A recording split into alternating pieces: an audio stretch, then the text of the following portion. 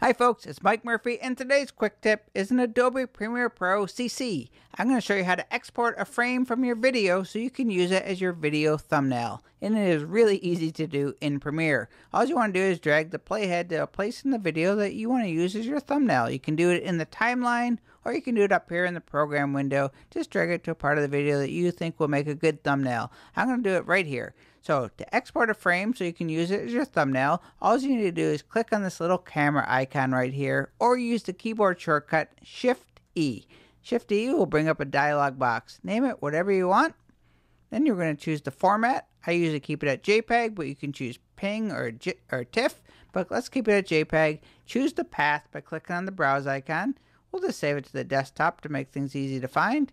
Then import into project. I usually keep this checked. What that's going to do is bring it back into Premiere so you can use it in your timeline or keep everything organized with the project files. We're going to click OK.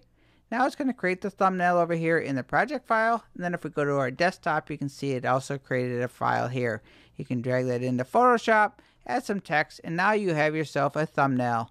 That is your quick tip in Adobe Premiere Pro. Export frame. Shift E. Cheers.